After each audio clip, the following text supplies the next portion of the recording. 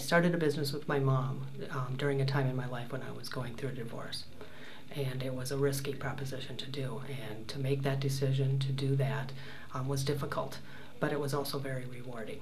And I learned a lot about myself and what I was trying to do and to move forward with my life. But what we need is to make sure that all women understand that you have to be able to take that risk and to go ahead and take the opportunity. And especially if Minnesota can provide some of that opportunity for women, like my entrepreneurship bill, they might be more willing to do that and then be successful. What this bill does is it targets high economic impact companies and the ability of women to do that and take those roles on. We tend to be not risk takers. We're risk managers. So to take that risk and go ahead and do something that involves more money, higher paying jobs, it's a bigger risk, and so it's harder for them to decide to do that.